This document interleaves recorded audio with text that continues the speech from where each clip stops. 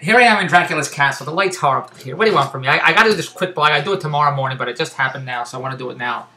Jesus, why don't I get better lighting in here? Jesus, oh, I'm in the House of Frankenstein. That's what it looks like. What do you want from me? I'm not a lighting director.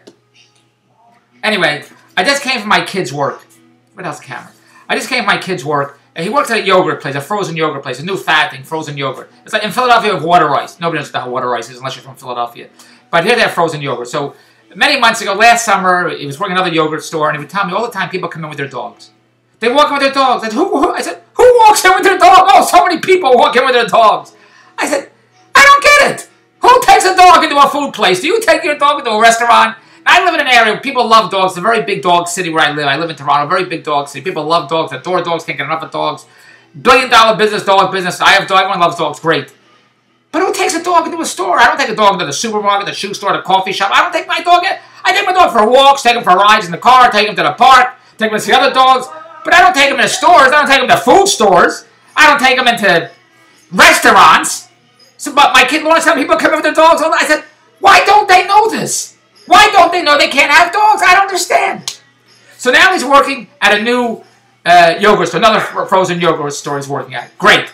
So he tells me, Dave, pick me up at 8 o'clock. At sharp 8 o'clock, you got to be there at 8 o'clock. You got to get me 8 o'clock. Maybe he wants to watch The Bachelorette. I don't know why I have to pick him at 8 o'clock. I said, okay, fine, pick up at 8 o'clock.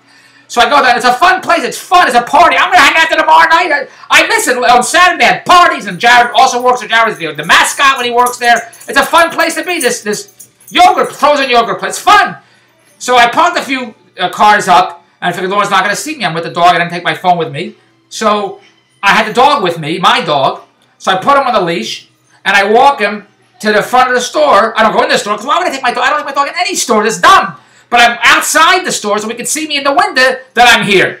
So I'm outside, and people are walking back and forth with dogs, and they see my dog, and they want to touch the dog, pet the dog, feel the dog, whatever the hell they're doing. They're talking to me, very nice. I'm so distracted by so many people going back and forth, and some lady's about to go into the store, and some lady who's about to go into the store says, excuse me, but your dog just did that. And she's pointing to the ground. And I said, what, did what? Oh, that, he just did that. That's what she said, she just did that. And she points. And I look, and there's shit in the ground. So I said, my dog just did that? She said, oh, yeah, he just did that. Now, did my dog really do that? I don't know. Was the shit already there? I don't know. There's so many dogs walking back and forth. I don't know. I was distracted by so many people saying, hello, Dave, and dogs, and what kind of dog do you have? And what?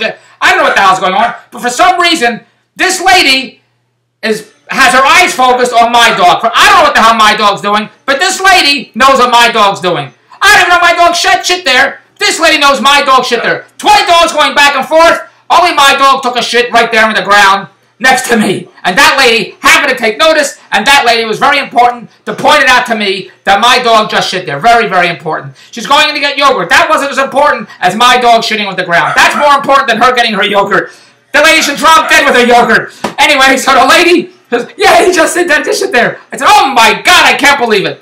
Can you do me a favor and bring out some napkins for me, please? That's what I told her. I told her.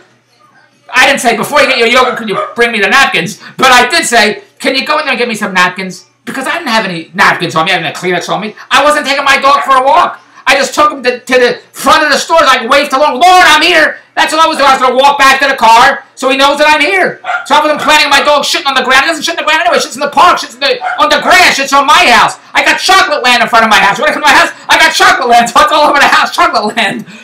So when the lady said, oh yeah, he did that, she pointed it out. I figured, well, she's so concerned my dog shitting on the ground, she could help pick it up. So when I said to her, could you go in and get me napkins in the store, please? Well, when I said that, you should have seen the look on her face. She looked at me like, she didn't say anything. She said, oh yeah, sure, I'll go. I said, could you help me get the napkins so I could pick it up? And she looked at me like, she didn't know what to say. She didn't know what to say. And she said, sure, okay. After she had a look, a dumbfounded look, and she didn't know what to say, she went in the store. There were 25 more people like, oh, hiya, Dave, and the dog, and they're all talking to me. And then she came out with the napkins. I said, oh, thank you very much. It's very kind of me. I couldn't give a shit. The dog gave a shit. I couldn't give a shit whether she came out with the napkins or not, because I don't know if it was my dog shit or not. For some reason, this lady knows it's my dog shit.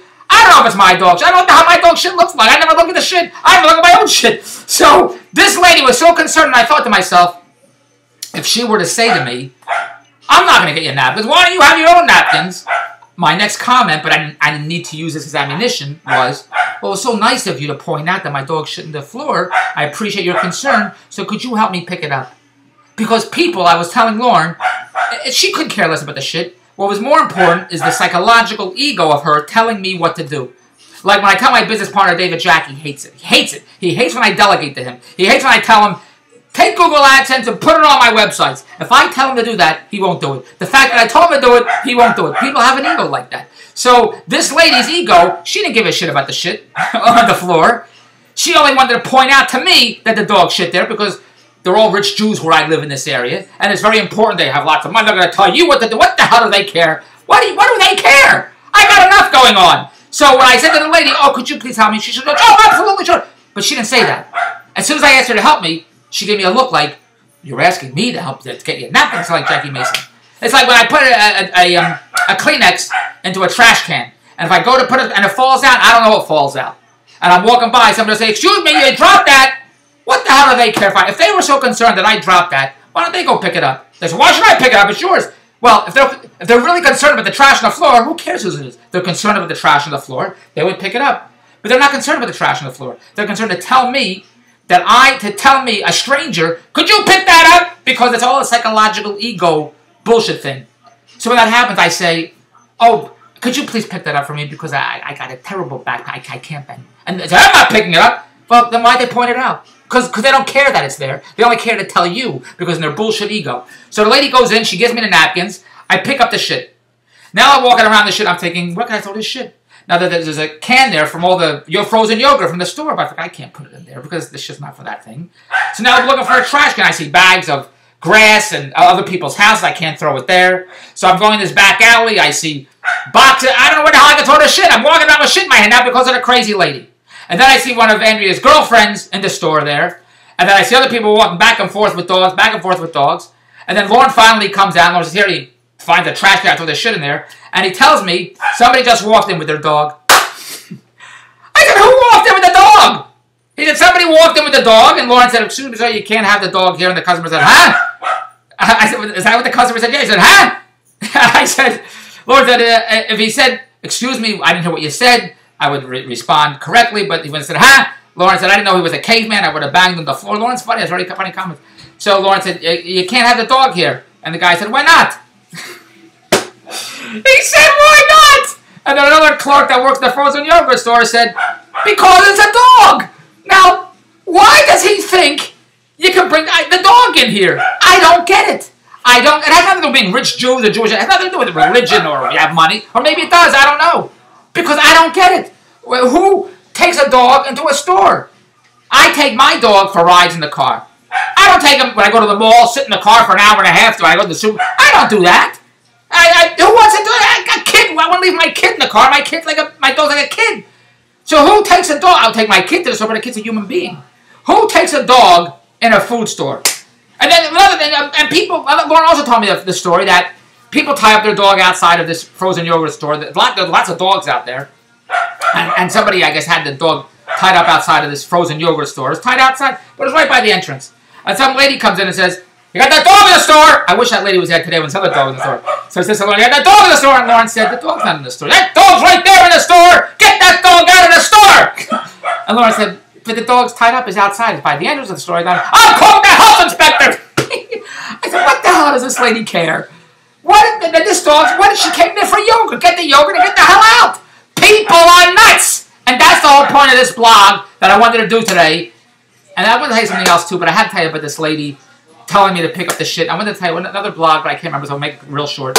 Go to davestvempire.wordpress.com. If you like a lot of cash, these 19-year-old college dropouts are making a fortune, and I got the business models to make us a lot of money. And I'm putting teams together for the new Bronstein Empire. So your success is up to you. If you want to take advantage of your knowledge, I need business partners, project managers, video promoters, web guys, eBay pros. I got a lot going on. I got TV product guys, and I got chat girls, and I got the Shark Tank type of TV product supplies.